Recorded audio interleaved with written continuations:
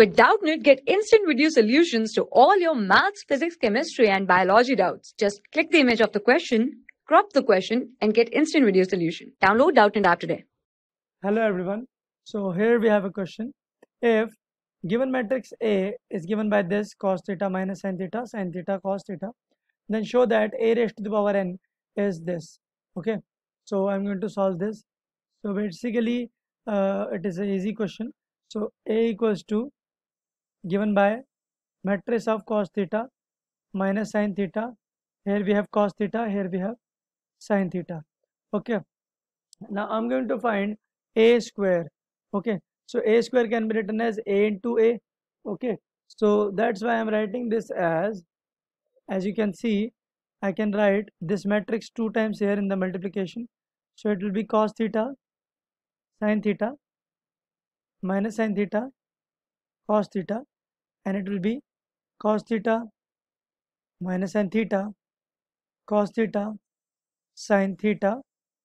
Okay, now as you all know, the multiplication of two matrices will done with the first row with first column, then first row with second column, then second row with first column, then second row with second column. Okay, this is how multiplication will done in the matrices. Okay, now I'm going to multiply this thing using this simple concept. So it will be cos theta into cos theta, it is cos square theta, minus sin theta into sin theta is sin square theta. Then second element is cos theta into cos sin theta.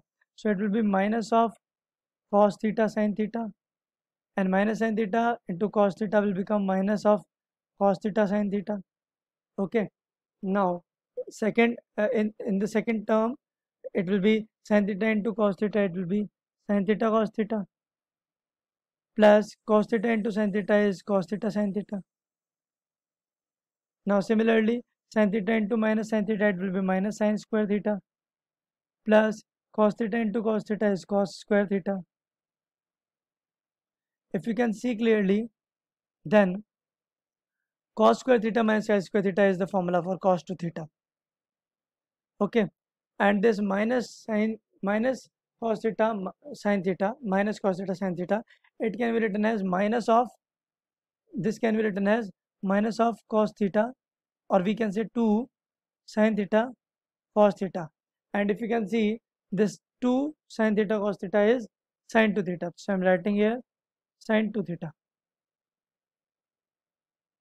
Okay, similarly for this, cos square theta minus sin square theta is cos 2 theta, and this is the same as this but in the with positive side, so it will be sin 2 theta. Okay, now this is on multiplying 2 times. If you multiply a cube, it will be a square into a.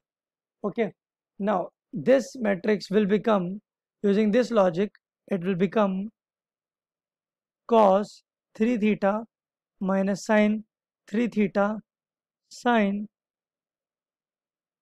3 theta cos 3 theta. Okay, using the same logic, here I multiplied this a into a, now I'm multiplying a square into a. Okay, similarly for a raised to the power 4, it will be a cube into a, and similarly for going, it will be a raised to the power n can be given by a raised to the power n minus 1 into a, and it will be nothing but, you just see the pattern, this power will integral multiple of this theta.